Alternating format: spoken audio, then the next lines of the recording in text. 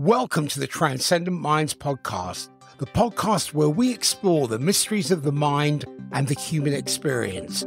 Join us as we delve into topics such as consciousness, spirituality, and personal growth with expert guests and thought-provoking discussions. Get ready to expand your mind and discover new insights on this journey of self-discovery. Now here's your host, Peter Michael Deeds. I have the privilege of hosting a prolific writer, an inspiring educator, and an avid adventurer, Amanda Sue Creasey, who wears many hats. Not only is she a high school English teacher, shaping the minds of tomorrow, but she's also a freelance writer with an impressive repertoire. As a doting dog mom of two, Amanda's love for animals extends beyond her family to her 5 years of dedicated volunteer work at the Richmond Animal League. A proud member of James River Writers, the Poetry Society of Virginia, and the Virginia Outdoor Writers Association, Amanda's passion for literature, poetry, and the great outdoors is evident in everything she does. When she's not in the classroom or typing away at her keyboard, you can find Amanda out and about, exploring the world with her dogs through activities like walking, hiking, paddleboarding, and running. She's also a seasoned traveler, crisscrossing the country in search of inspiration and new adventures. Amanda's journey as a writer began early with about 40 journals and diaries to her name, a testament to her lifelong dedication to the written word. Her debut novel, An Expected End, showcases her storytelling prowess, and her work has graced the pages of Chicken Soup for the Soul.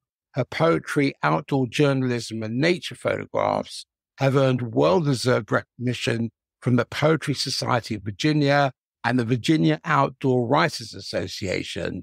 A graduate of Michigan State University, Amanda holds an undergraduate degree in German, English, and secondary education. Further fueling her passion for the craft, she earned a graduate degree in creative writing from the University of Denver. So let's get ready for an engaging conversation as we unravel the layers of Amanda's creative process, her experiences in the literary world, and the intersection of her great love for teaching, writing, and the great outdoors. So without further ado, let's welcome the multi-talented Amanda to the Transcendent Minds Podcast. Amanda, welcome. It's great to have you on the show. Thank you. And thank you for that beautiful introduction. That was lovely. And I'm happy to be here. You're welcome. So give us a snapshot of your background, Amanda, in your own words. I moved around a lot as a child. And I think that my childhood moves probably play a pretty pivotal role in the way that I see the world, the way that I see relationships and people and life in general. I've always been an animal lover, as you mentioned. Recently, we actually acquired another animal. We have a rescue parrot now named Archie. And I would say my background, I never aspired to be an educator. I was one of those kids and young adults who really didn't know what I wanted to do with my life. I knew some things I didn't want to do with my life. I had always loved writing, though. From the day I could pick up a pencil, my parents tell me I've been writing. And I did love playing school, and I was always the teacher. I have 3 younger siblings, and I always played the teacher, and they always played the students. So I suppose becoming an educator and a writer was a natural trajectory for me, which may be why I never had to think about it. It just was the path that was the most natural for me to follow. Beautiful. Tell us a little bit more about your debut novel, An Expected End. Yeah, so An Expected End, I call it the kernel of the book, was an idea that occurred to me when I was in high school, actually. And I always had just this strange thought that every year we have so many anniversaries and so many special dates that we celebrate that we know when they're coming. Like, you know when your birthday is every year. You know when Christmas is every year. You know when your wedding anniversary is, your child's birthday, all these dates that are important to you. But the one date that you cross every year that will be important to you, that you can't have any way of knowing, is the day that you will die. And that just fascinated me in a curious sort of way, not in a morbid sort of way. It didn't scare me. It wasn't a dark thought. It was just a curiosity.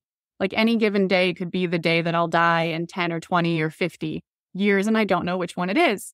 I tried explaining that to my friends, and I don't know if I just didn't have the words or if we were all just too young to conceptualize that, but nobody understood, and it just became my private musing. When I was in graduate school, I tried to write a poem about it for a poetry course, and the poem didn't work. I needed a bigger space to explore the idea. And in 2018, I started to explore this question, this idea, through a novel manuscript. And now it's a book.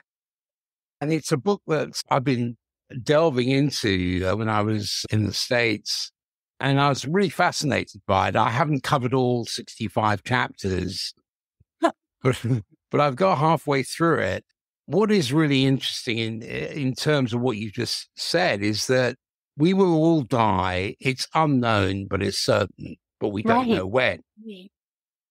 And I was reading the prologue, and in the prologue, we meet Marshall at the day of his enrollment in an intriguing experiment. And the mysterious enrollment office reveals that Marshall, like others, is aware of his date of departure, a predetermined time for his departure from this world, and he's somewhat indifferent, but gets assigned to this, I believe it's experimental group B. Yeah. And he's instructed to download the DOD or date of departure experiment. And the enrollment office refers to the date of departure as a due date in heaven. Yes. How does this concept shape the world that Marshall lives in? It shapes it in so many different ways. One of the things I tried to do was imagine the effects that this revelation would have on society, on the economy, on the collective psyche.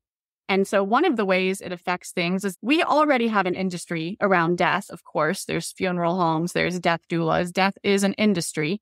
But with this advent of information being able to decide or to know when we're going to die, there's a whole new industry that has developed, or a new area of industry within the death industry. And it's almost become kitschy. Death becomes, instead of a serious business or a serious, almost sacred topic, to just being very everyday.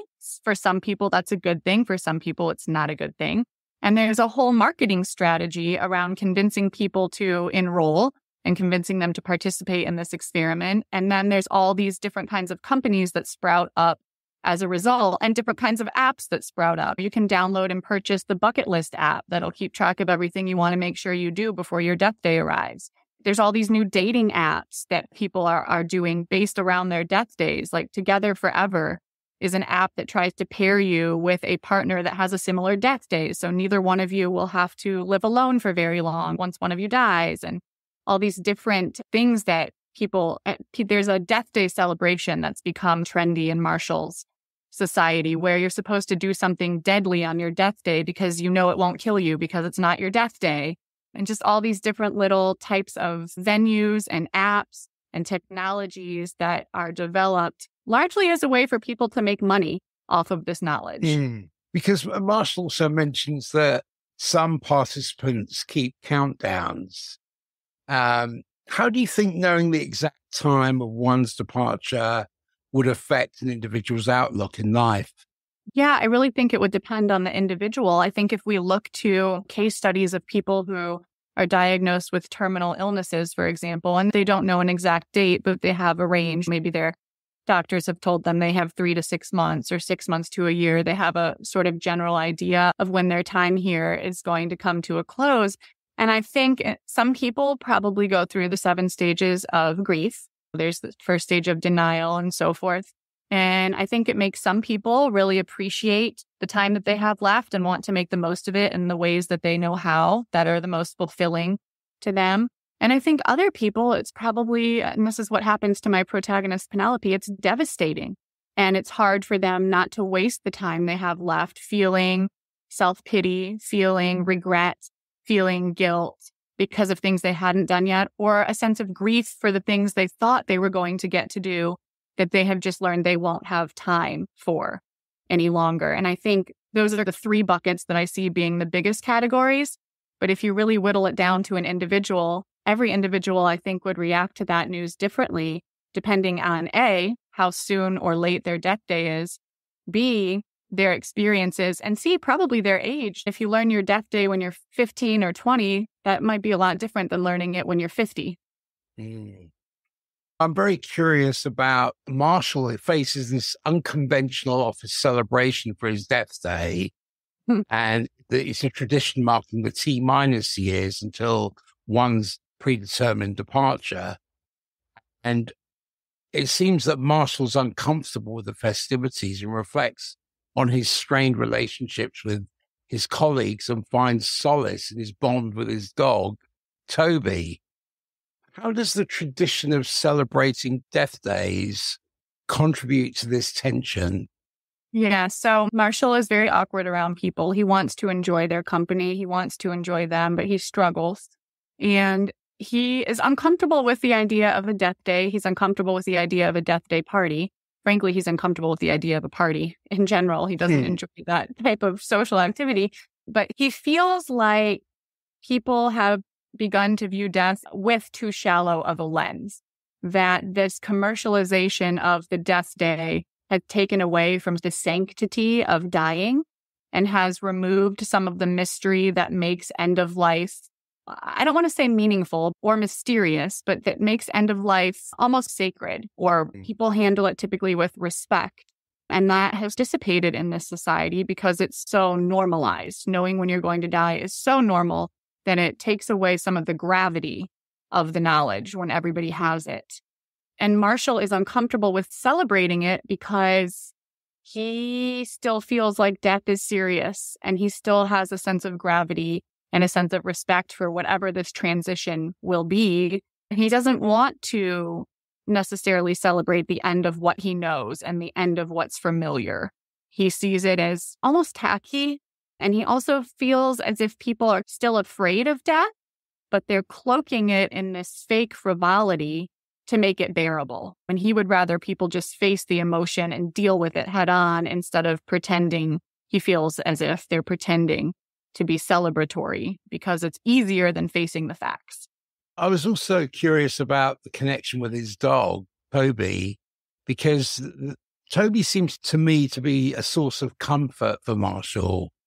And I was wondering how the presence of Toby contrasts with Marshall's interactions with humans. He has somewhat of the ideal classic relationship with his dog, Toby. People for generations have said that dog is a man's best friend. They don't judge you. They love you unconditionally. They're forgiving. There's no politicking in a relationship with your dog. There's no manipulation. There's no game playing unless it's fun, like fetch or something. And so he feels very comfortable with Toby because he feels accepted and understood by Toby. He does not feel accepted and understood by people. He feels like they often have ulterior motives, or best case scenario, like he just doesn't understand them. He can't tell when they're being sincere versus sarcastic. He can't tell what their motives are in conversations or actions. And he feels like things are much simpler and much more straightforward and much more genuine with his dog, Toby.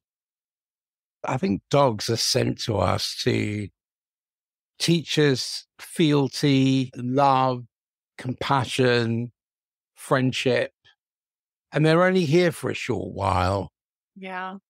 But the dog is a dog, and they're true to what they are. They don't have a hidden agenda as such, or a different persona.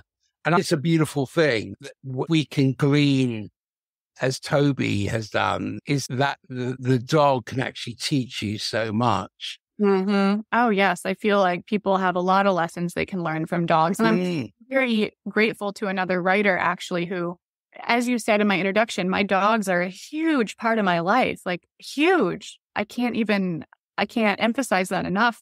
And when I first started drafting this book and completed the first draft, there wasn't a single dog in the book. And one of my fellow writers said to me, Amanda, you don't have a dog in this book. And everyone in the writing group was like, I can't believe you don't have a dog in your book. Like, you talk about your dogs constantly. They are your whole life. And I was like, you're right. I can't believe I don't have a dog in this book.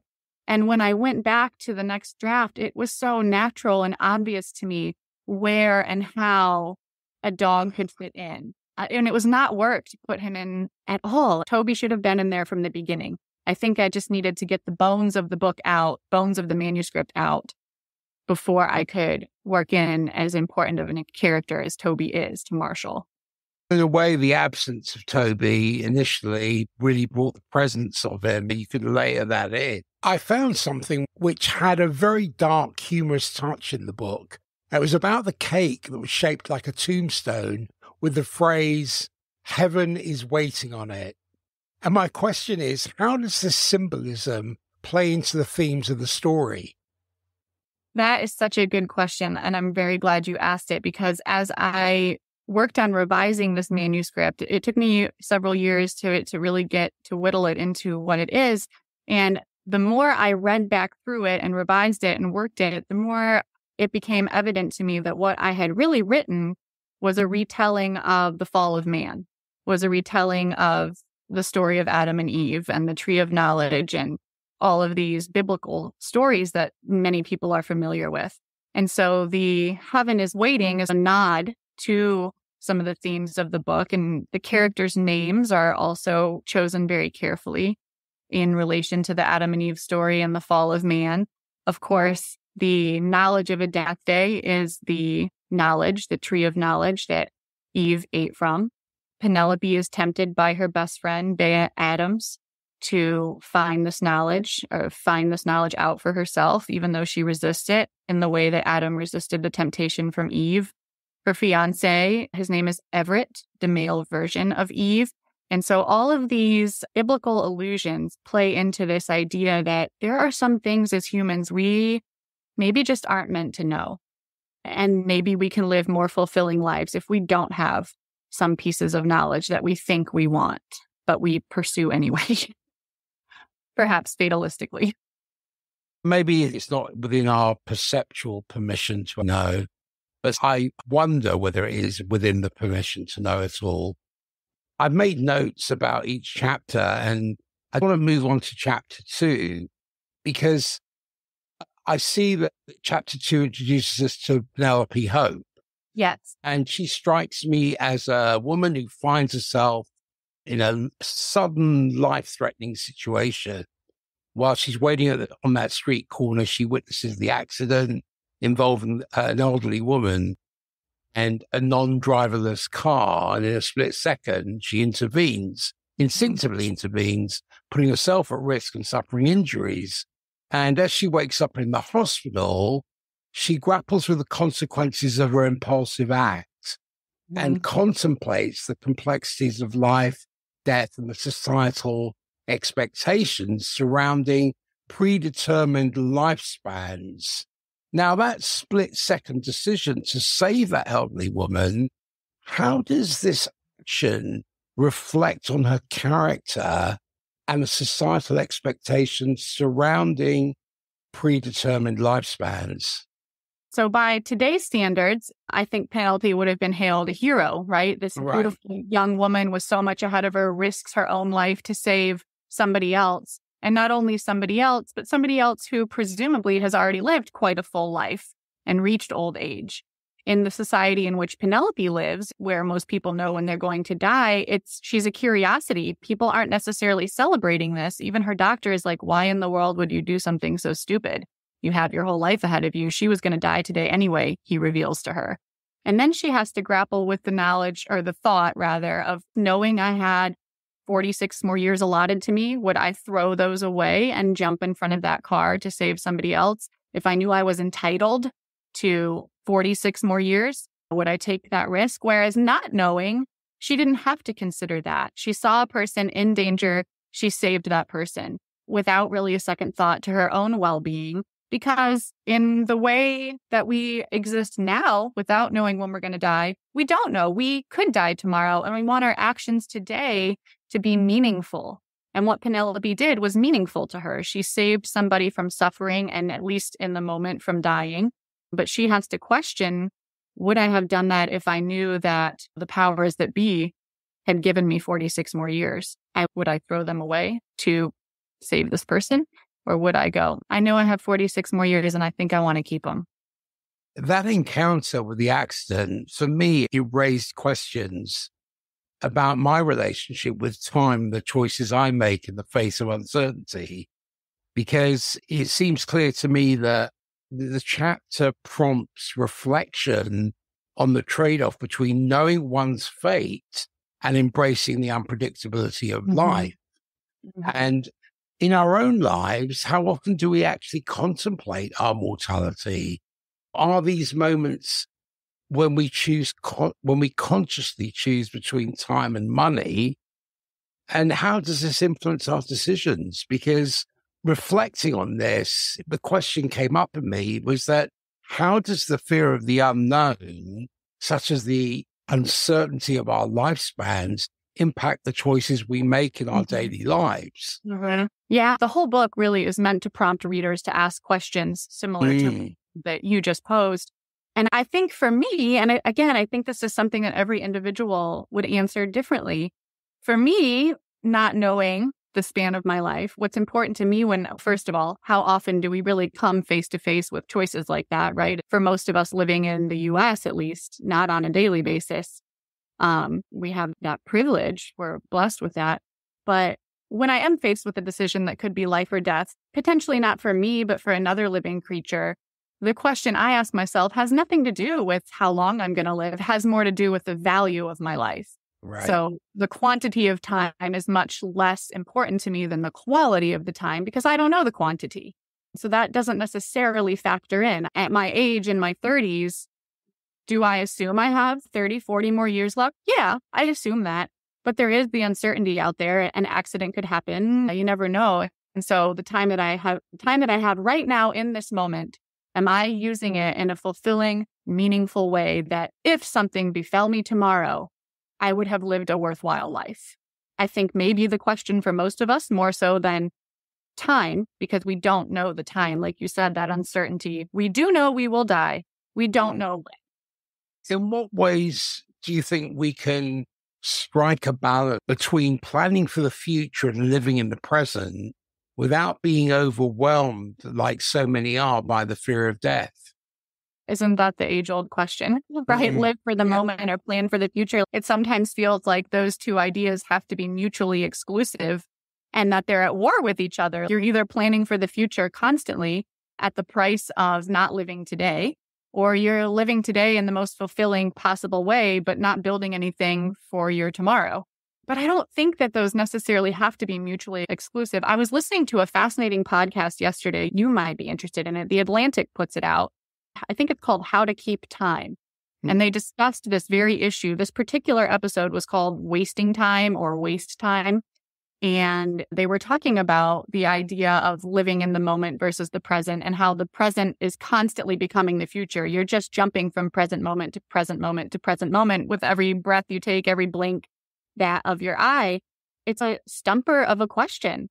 I don't know how you strike the balance. And I think the balance is probably different for everybody depending on their personality and their perspective. Some people really feel fulfilled if they are laying the foundations for a comfortable future. Other people are very much more prone to living for the now because the future is not guaranteed.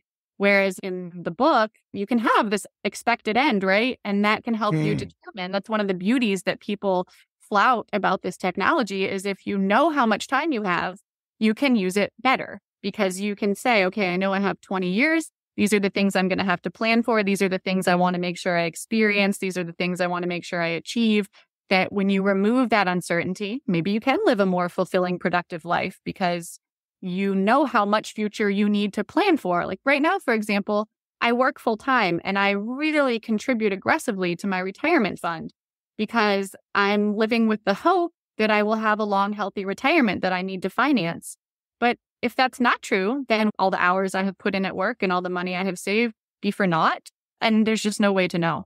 Another thing that strikes me in chapter 3 is Dr. Zait. Am I pronouncing that correctly? Yeah, Dr. Zait. Yeah, Dr. Zait. The imagery, the contrasting imagery of the black shirt that's worn by Dr. Zait within the hospital's white environment, for me, adds a layer of symbolism Yes. How does this contrast contribute to the atmosphere and themes of the chapter?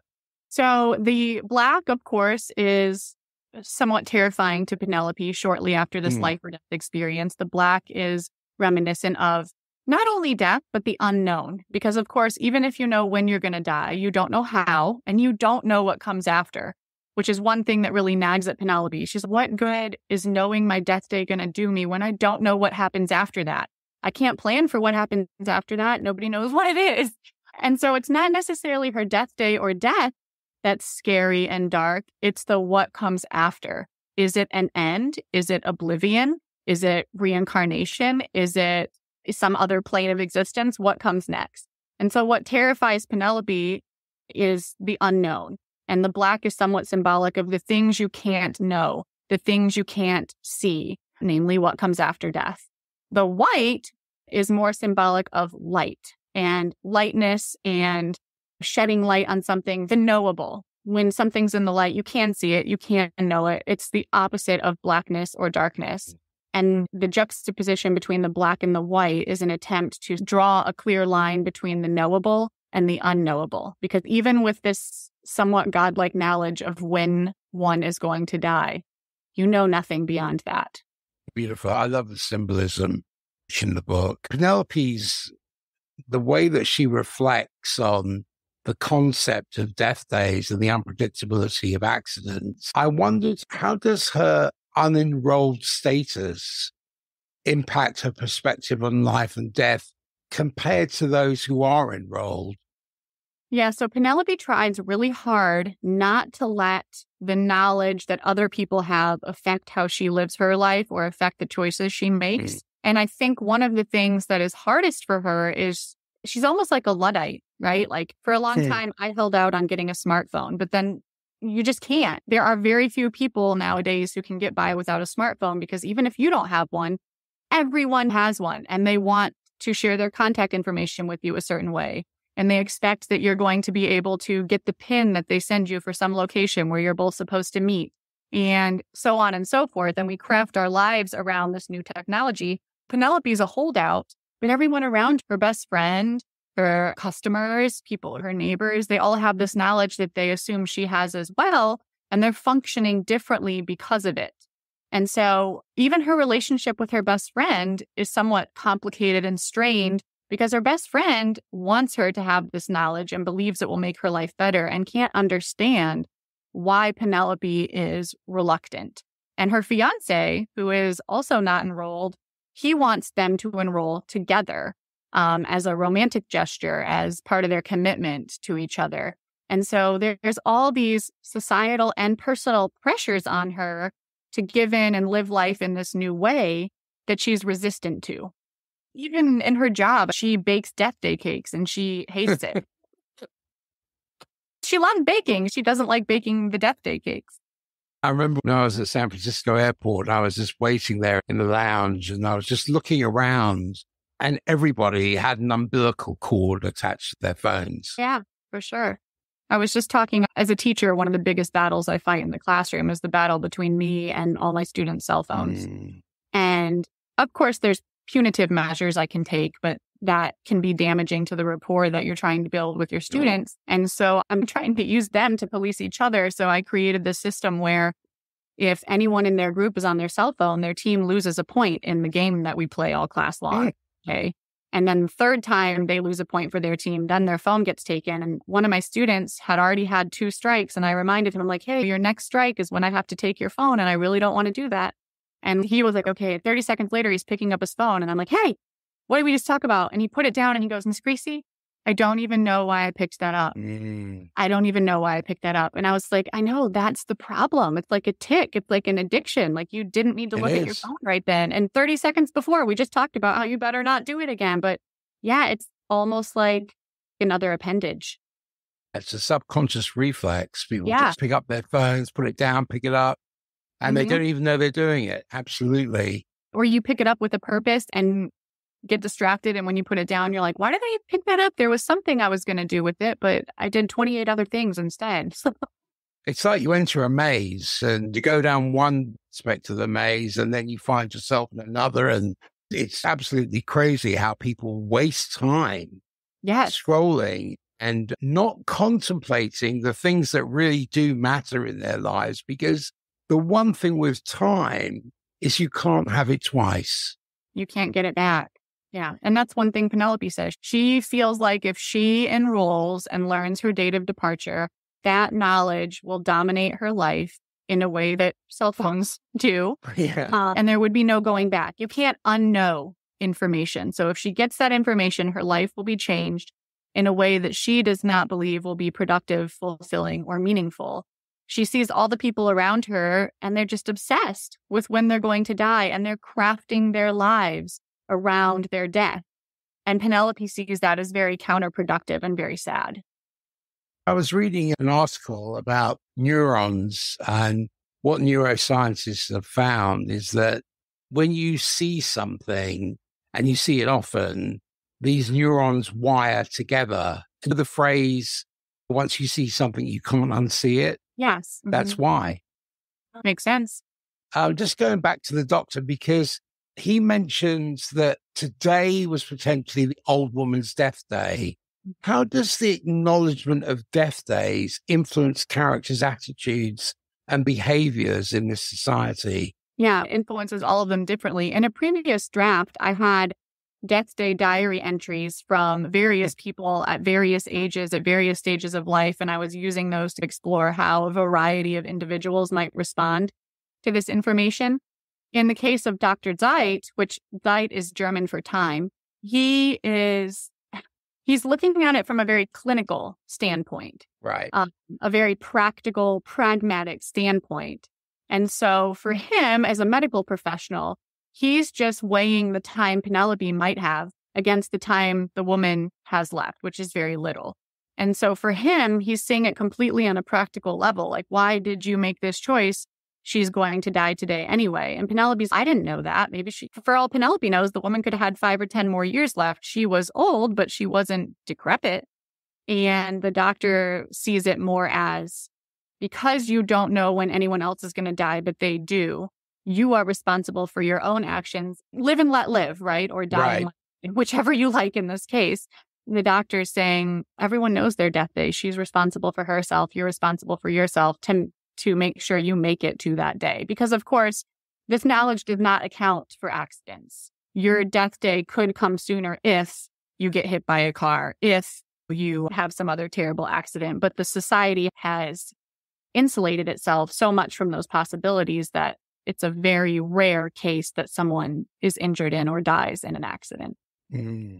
Because Penelope contemplates the significance of her impulsive act and the potential impact on the elderly woman's death day, her last day. Mm-hmm. And it made me wonder, how does this reflection add depth to the exploration of fate, choices, and the value of time in the narrative? Yeah, because of course, like we were talking about earlier, time can be measured in a variety of ways. Largely in Western culture, we value time in terms of the quantity of time, but we also need to consider the quality of time.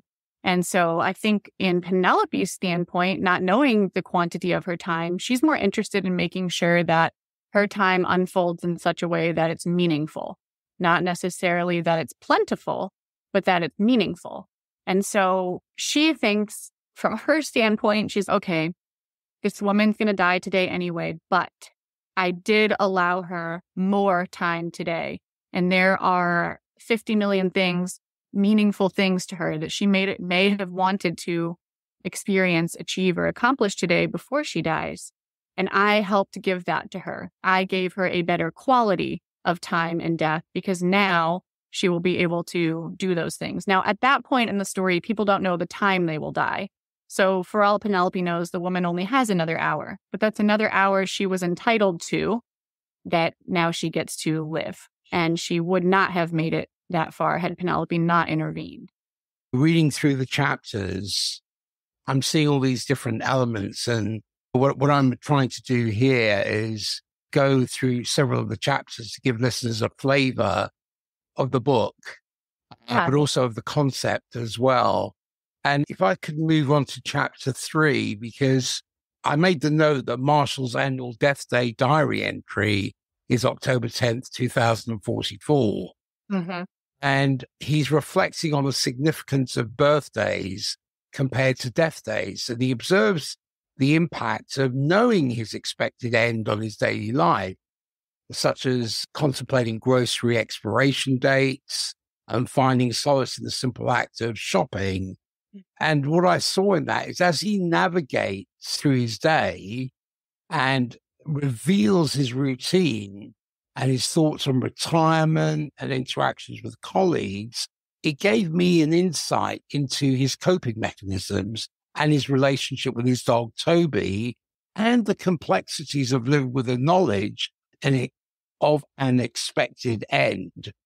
Because he draws a distinction between the significance of birthdays and death days, how does this distinction influence his perspective on time and the events in his life? Yeah, so Marshall is a very matter-of-fact sort of man.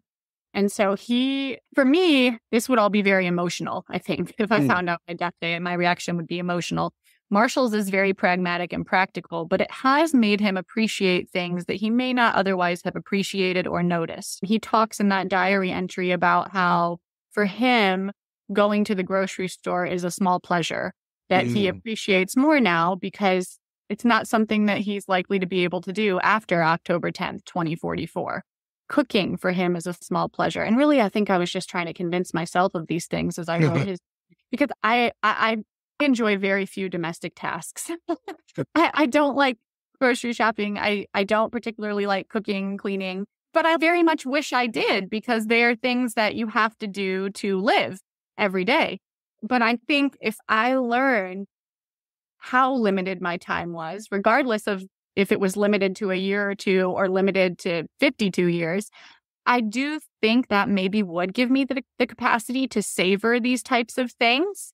Whereas even having that realization, I'm still incapable of savoring them now. If I'm grocery shopping, I'm doing it as fast as I can so I can get to the thing that I do want to do, like hike or paddleboard or take a nap.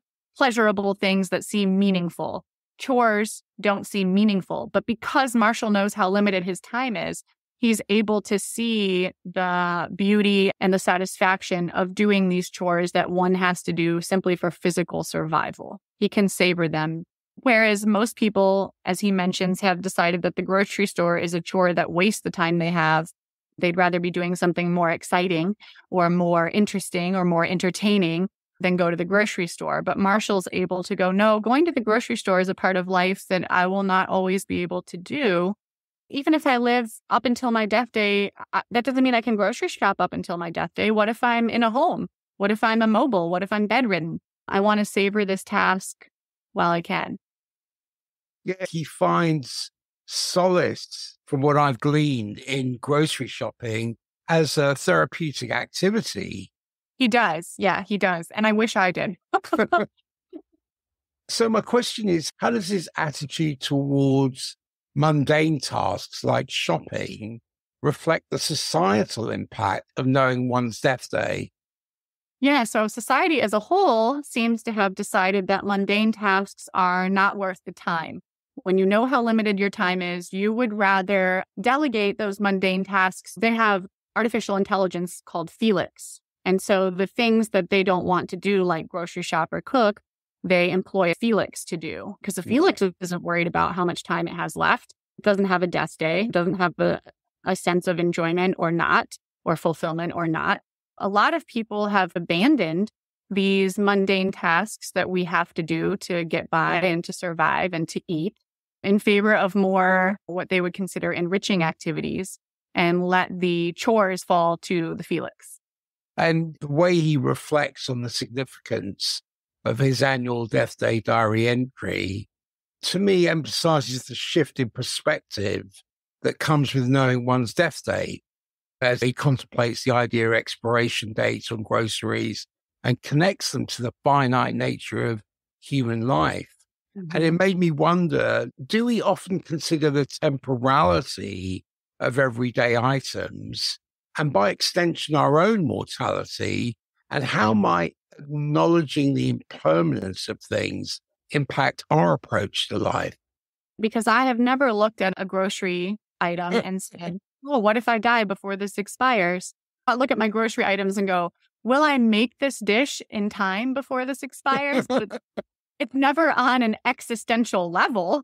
It's more of a practical level. And Marshall is looking at these expiration dates on a very existential level that probably would not occur to someone who could live under the illusion that they have. Really, if you think about it, to us, it could seem like we have forever. Because although we know we're going to die, I think for a lot of people, that's a very abstract idea. It's someday, and someday can feel very far away. Someday in the future can feel impossible, right? It just doesn't feel like it exists. I exist here and now, and that is in the future, and I don't really need to think about it. But because Marshall has his death day, that gives all dates a new significance, in particular, expiration dates, because he does see this parallel between his own expiration date and the expiration date of like canned goods that can last for a couple years. He's, oh, that's interesting. When I only have a couple years left in 2042, some of my groceries might still be good and I'll be gone. The awareness of your limited time, how does that influence your appreciation for everyday experiences and relationships? That's such a good question. And that was like part of what I was trying to explore with this novel. And I have to say that even having worked on this novel for several years and really thought about these questions and tried to imagine myself in the position of different individuals and how each individual would feel with this knowledge, I still don't know that I know an answer. I guess the question I ask myself when I'm trying to make big and small decisions is, in the grand scheme of my life, when I'm gone or when I'm very old, which of these decisions will I be happier that I made? Which of these decisions is going to make me feel more fulfilled down the road, which is a future leaning way to look at things.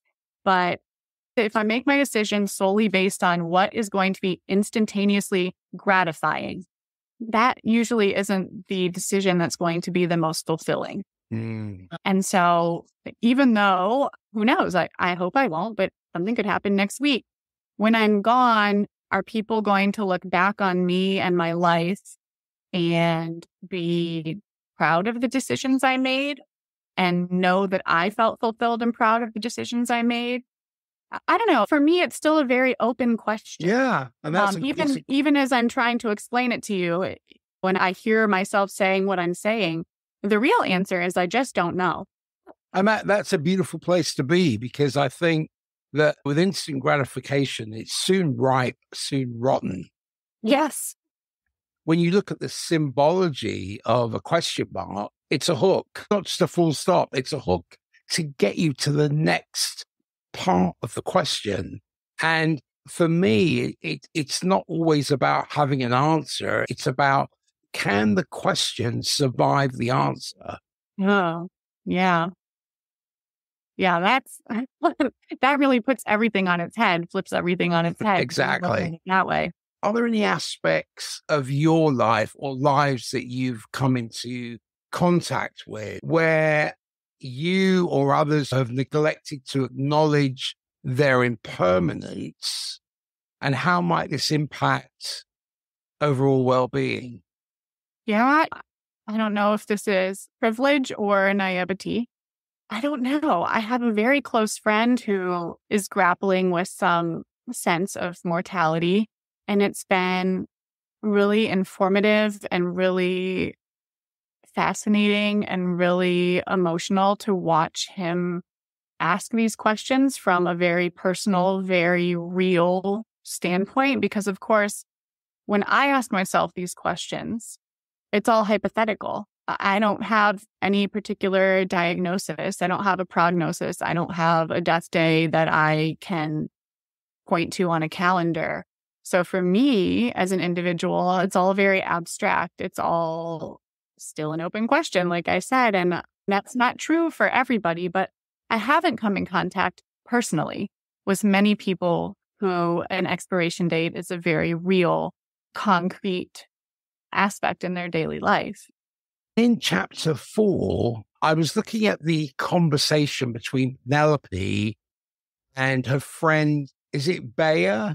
Yes, I say Bea. Everyone else says B, but she's Bea. Bea, yeah. And it's about the enrollment in the experiment, the process that reveals one's DOD, date of departure. I see that Bea encourages Penelope to consider enrolling, emphasizing the benefits of planning for the future. And Penelope remains resistant because she views the idea of knowing her date of departure as morbid.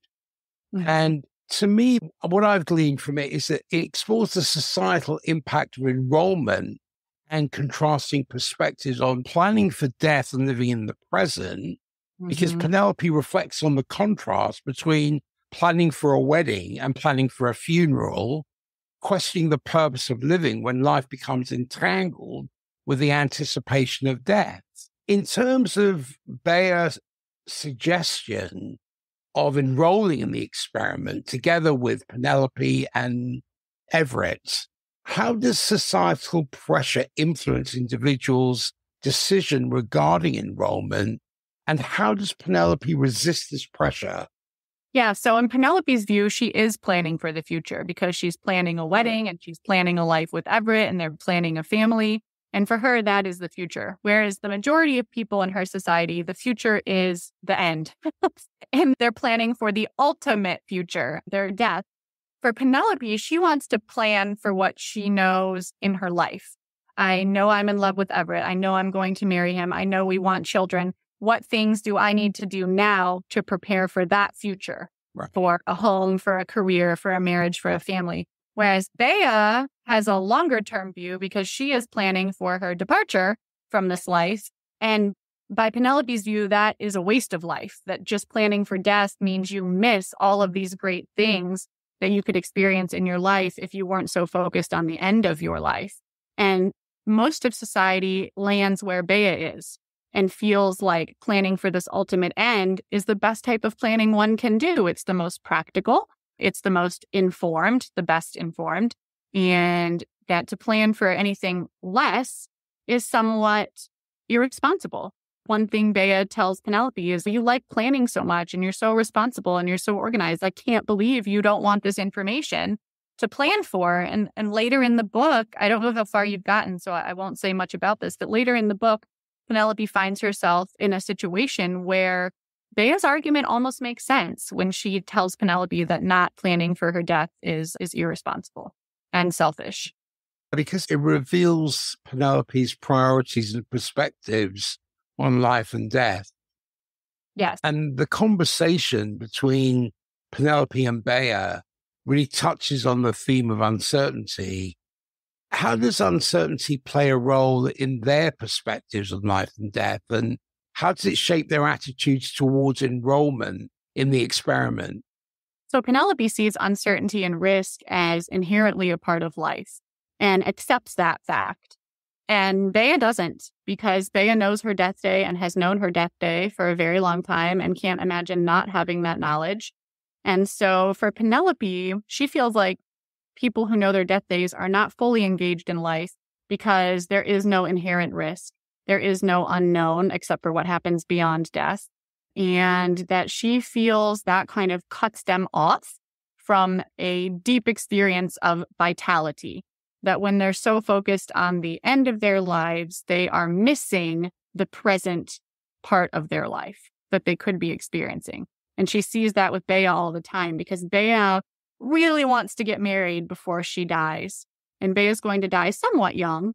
And Bea is so invested in this idea that she wants to experience love and marriage that she misses a lot of opportunities to really live, in Penelope's view. It makes me wonder about how often do we actually discuss end-of-life planning with our loved ones? Do you think there are cultural or societal taboos that hinder open conversations about death? That varies by family and by individuals and their relationships. I think that it's pretty normalized for people to have wills planned, and I think it's pretty normalized for people to have living wills, and that those are very practical things that are talked about. But in a culture where everyone knows when they're going to die, I think those things take on a greater importance because the date of death is so concrete when you have to have these things done by, which is one of the benefits of enrolling in this book. Because it's easy for us in today's society, and maybe this is why people don't. It's easy to think, I'm only 42 and I don't have kids, so I don't need a will yet. I've got 30, 40 years to go. But that might not be true. And so I think it's easy for us to not talk about these things if we don't know when we're going to die. Whereas in a society where you do know when, it's easier to talk about them because it's a matter of practicality. In your view, what ways can open discussions about death benefit individuals and society as a whole? I think it could be beneficial in many ways, depending on how it's handled. Because just like in this book, you don't want people or society to be so focused on death that there's morbidity to everything. But I think that open discussions about end of life can probably enhance the way that we live our lives in a way that we're making decisions that will be the most meaningful and fulfilling to us, and also be the most meaningful and fulfilling and beneficial to the people that we love that might be left behind when we're gone. It's hard, even having written this book and really thought about these things for so long, it's still hard for me to conceptualize what it would be like to know when I'm going to die. And depending on that date, my reaction would be different. I am still very much in Penelope's unenrolled status, right? I don't know my death day. I know my birthday.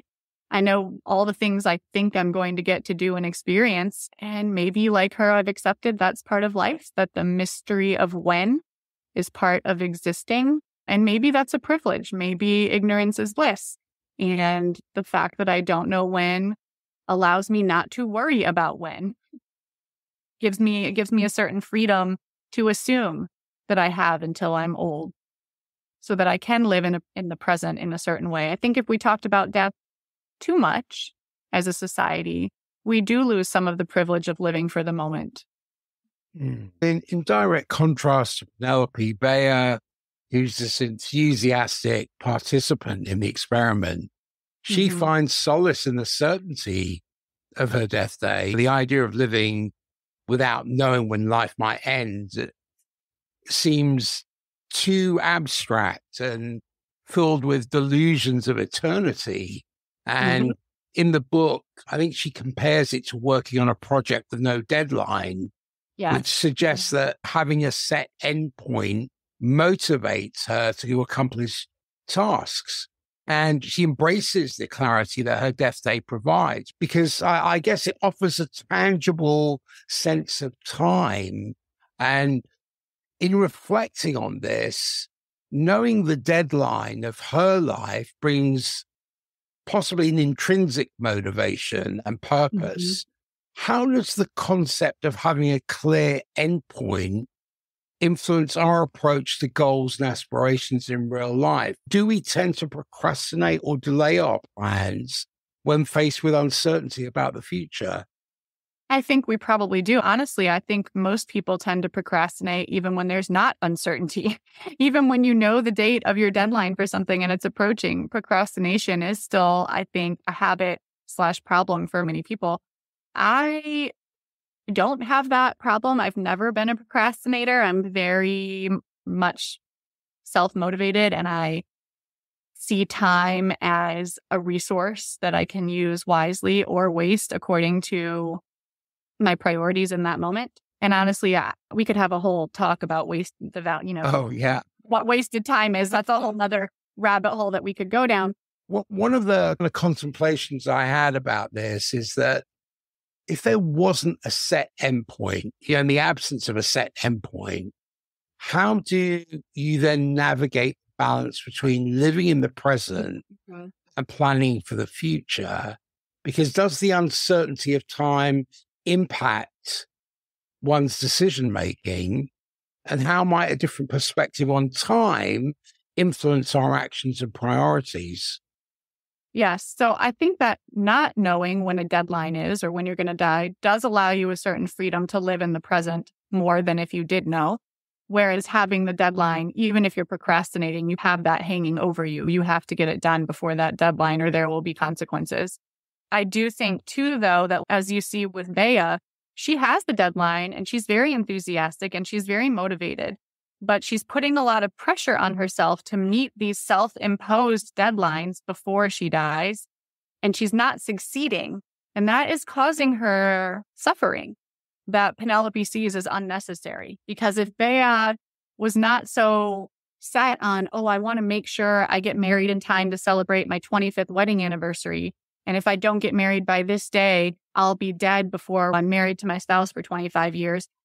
Penelope's, you're cheating yourself out of a lot of enjoyable people and a lot of enjoyable experiences because you are just constantly checking together forever and doing the math in your head of if you date this person, will you both be alive long enough to do X, Y, and Z? And for Bea, life has become a math equation. If you think about it, it's been reduced to this equation of if I do this now, will I have time to reach this point in whatever it is before I die? And then if she's not, she doesn't want to do it. So she's cheating herself out of things. And Penelope talks about other people doing the same thing. Like, oh, I don't want to have children because I'm going to die before they're married and I won't get to see my grandkids. Or I don't want to have children because I don't want to leave them without a mom when they're so young. Or I don't want to get a dog because I'm probably going to die before the dog. And then what? Even though they could plan for that.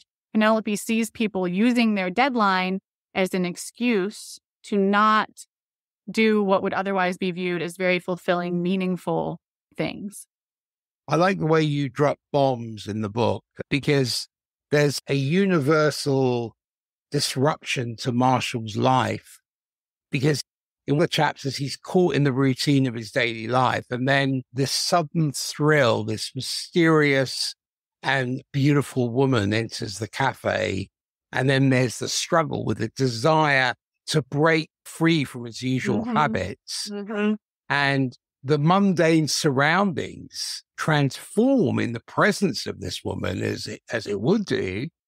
And then he grapples with the conflict between his desire for connection and the fear of potential rejection.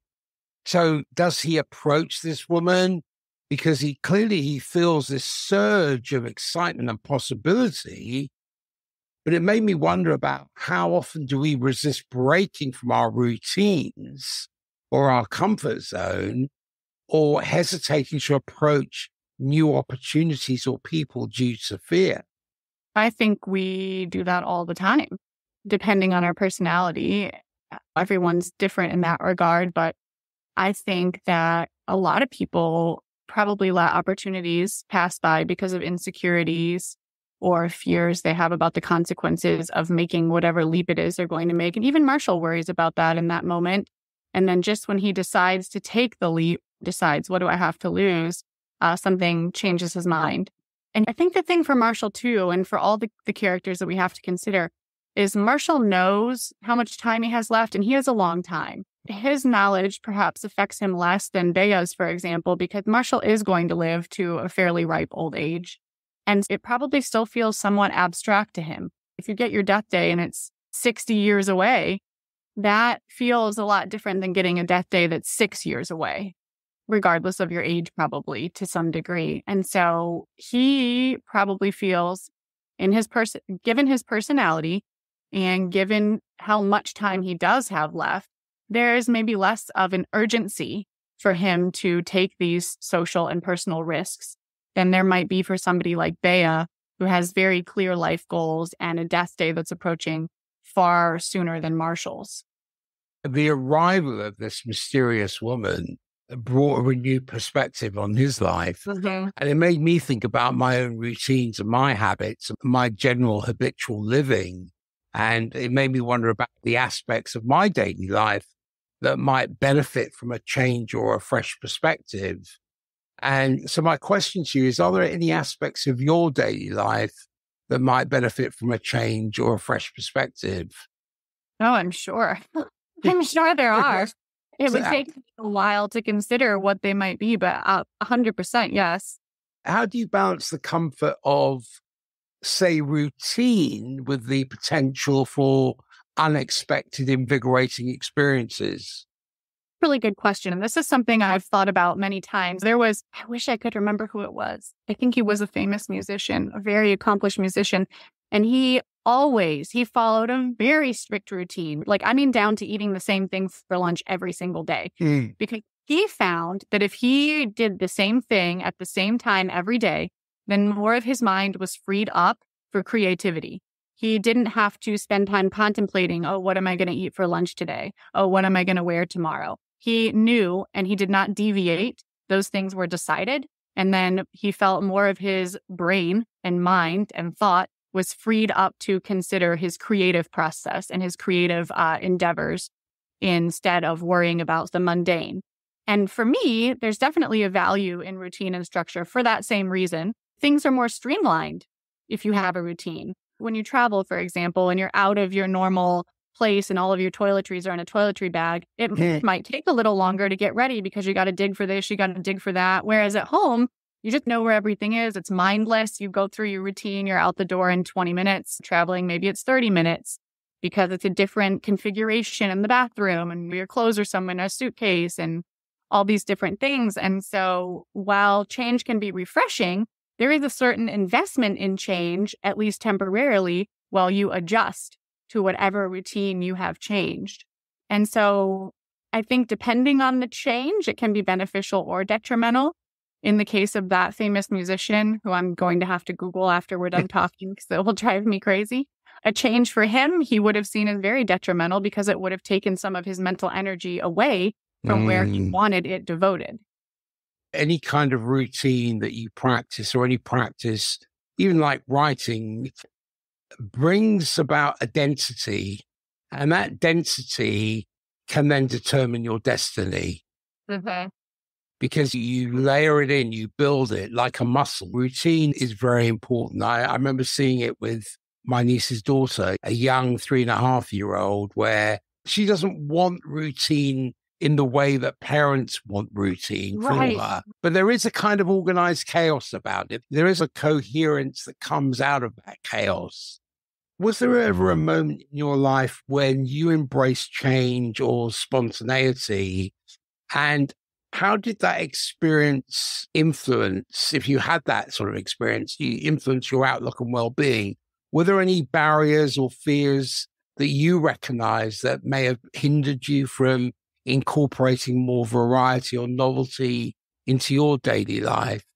I am a creature of habit and I love predictability and I love plans. But one thing that came to mind for me immediately when you asked this question was back in February, a really close friend of mine who was getting ready to move out of the country. She and we had always wanted to go to the state park that was 6 or 7 hours from our home where there were wild ponies. And when she decided she was going to move back to Europe, we realized we had a limited amount of time to make this happen. And it was December when she made that decision. And this park is in the mountains. And we decided we needed to go before she left. And we were just texting and I was like, hey, we need to get to Grayson Highlands. And she was like, yeah, when? And I was like, let's go President's Day weekend. It's a long weekend. Let's make it happen. And she was just, okay. So we made this plan and we went. And that in itself was somewhat spontaneous because going to the mountains in the winter is maybe not the wisest thing. I have a little tiny compact car. It doesn't have 4-wheel drive, et cetera. And then when we got there, we had such a beautiful time that I looked at a map and I said, hey, we could just drive home like we planned, or we could hit 3 more state parks and do 3 more hikes on our way. And she was like, okay, let's do it. So at the last minute, we decided that we were going to stop at all these different recreational outdoor places and do a hike and then get back in the car and go to the next one. It took us like 15 hours to get home. But that weekend, that trip that we were forced into planning because it was now or never, it's one of my favorite recent memories. I look back on it and I'm so glad we did that. And I'm so glad that we took our time getting home and stopped at all those places. I'm so glad that I was with somebody who made me feel comfortable enough making that spontaneous choice and who also was game for doing that with me. That's beautiful to have a companion like that who instills trust in the process. And it reminded me, and I can't remember which chapter it was, but I know that Marshall grapples with the intricacies of trust and he finds solace in the silent companionship of his loyal canine friend Toby, and the routine of his office life and the upcoming obligation to order a death day cake feels like a burden overshadowing this newfound vibrancy that was inspired by this mysterious woman. Mm-hmm. And it seems to me he contemplates the duality of his emotions, the emptiness left by his mother's betrayal, and the potential for connection the beautiful woman symbolizes. And in moments of emotional complexity, people often find comfort in the presence of loyal companions. In terms of companionship in your life, whether it's a pet or a friend or a family member, how does the presence of others influence your emotional well-being during challenging times? This is something that's a very timely question for me. And I think how the presence of others affects me in trying times depends on who the others are and how they're being affected. I think my natural tendency is probably to withdraw and to almost feel if I'm facing a challenge or a hardship, it almost feels intrusive to me if someone wants to be present or wants to help, or I'm surprised by it. I don't expect it. But in times when I have let that presence or that assistance in, it's always been for the better. It's always been gratifying. It's always been meaningful. But I think for whatever reason, my first instinct is always no.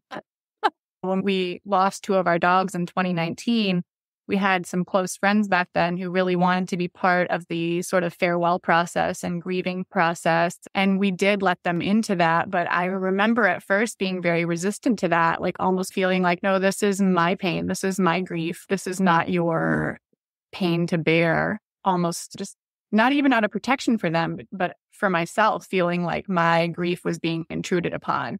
And that ultimately wasn't what it was at all. But in my pain, that was my first reaction. Marshall's longing for connection is juxtaposed against the backdrop of his reluctance to trust. And for me, that raised much broader questions about the human need for connection and the challenges posed by past emotional wounds. And when I consider my own journey in seeking connection, and maybe you'd like to consider your journey in seeking connection, how have past experiences shaped your approach to forming new connections? And how do you navigate the balance between vulnerability and self-protection? I find relationships very fascinating and very complicated and very challenging. I think part of it is from the number of times I moved in my life. When I was growing up, I would form these really deep, good friendships, and then I would move and have to start over again, trying to form new friendships. And of course, the older you get, the more people you meet who've already established friendships and maybe don't necessarily need you the way that you need them because you are not established in a social circle in this new place, and they are. For me, I think I like everyone. I pretty much like everyone that I meet. I enjoy people's company very much. I enjoy social interaction. I'm very outgoing. But I do find it very challenging to move beyond the acquaintance phase. I find the vulnerability part extremely difficult, which is something I've really been thinking about and exploring a lot on an introspective level. Like, why would that be? Why is that I have so much trouble letting people in on a deeper level than how was your weekend? How's your day going? Type of small talk. That's a good place to be. That's an exploration. Do you explore or do you exploit the situation? Yeah, that's a very eloquent way to put it. I'm definitely in the exploration phase. I think I told you back in the summer when we spoke, and I recently had a lot of friends move away. And so those established connections that had been established for several years were suddenly long distance connections, which changes the nature of the relationship dramatically. And so trying to think about what my next steps will be socially and think about the people I already know and the people I have yet to meet and how they could fit into fulfilling relationships is complicated. especially when you like everyone. And that's not always the case when you're in a place where people have already very established long time friendships and relationships. The more you get to know people, the more challenging it is to form groups where everyone gets along. I feel like that character that's like, why can't everyone just get along? I just want to be friends with all of you. It's really hard when you don't want to be friends with each other. Amanda, we wrap up. This is just fascinating, and that I haven't really covered much of what I wanted to talk to you about because there's so much within the book. I've only read up to chapter 15 because I'm totally immersed in it and in the characters. And for me, it brings up broader questions about life and about my own life and my own situation and how I think about my life. It's a wonderful piece of work. It's more than a piece of work. For me, it's almost like a manual for living and for dying, if you will, because it brings up those perennial questions. Do you have any parting words at all? And where can people find you? Gosh, I feel like this is the time where in a week I'll be like, I should have said X, Y, and Z. I don't have any wise words to leave people with. I hope that if they choose to read this book, it will open up questions for them to explore in ways that will allow them to maybe access a more meaningful perspective or live a more meaningful and fulfilling life. I have a website. It's just Amanda Sue Creasey with an EY.com. I'm on Instagram. My handle's the same, Amanda Sue Creasey. And I would love to connect. I would love that. I'd love for people to reach out and find me. But yeah, I always wish I had wise words to impart at the end of something, but I just don't. Your book is a testament to that intrinsic wisdom, because I think the whole concept of T minus an expected end is an incredible concept because it's flipped everything on its head. And I think it brings into society the wider conversation and the deeper conversations we need to have about death. We need to have about life, because I think death informs life. But I want to thank you so much. And it's been an honor and a privilege to know you. It's been an honor and a privilege to speak with you and to be privy to reading this material, because for me, it's brought up a lot of questions. Good. That is what I'm hoping for. And where can people buy the book? It is available on Amazon, barnesandnoble.com, bookshop.org. Those are probably the top 3 places they can get it. If they go to my website, there's links there to the Amazon shop, the Barnes and Noble shop, and the bookshop.org shop. Abe Books also carries it. So almost anywhere that you can get books online, you can find the book. Beautiful. And what's been your experience today? My experience has been that you are an excellent interviewer. You have posed some questions that I'll be thinking about after this interview. And in much the same way that when the book came out, I immediately wanted to make improvements. I know that I'll be thinking back on this interview and new ideas are going to occur to me to explore based on the questions that you asked. What are you most proud of?